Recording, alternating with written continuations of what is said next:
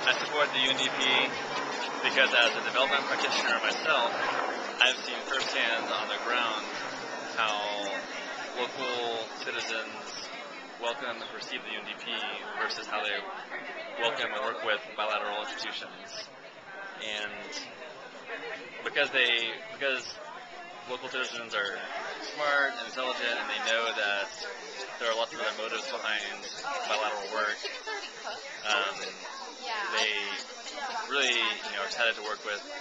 multilateral, specifically UNDP. And so I think that really for development to work, in order to gain the trust and to get full participation of local stakeholders on the ground, that the UNDP is the way to go, because everyone knows that is going to be an unbiased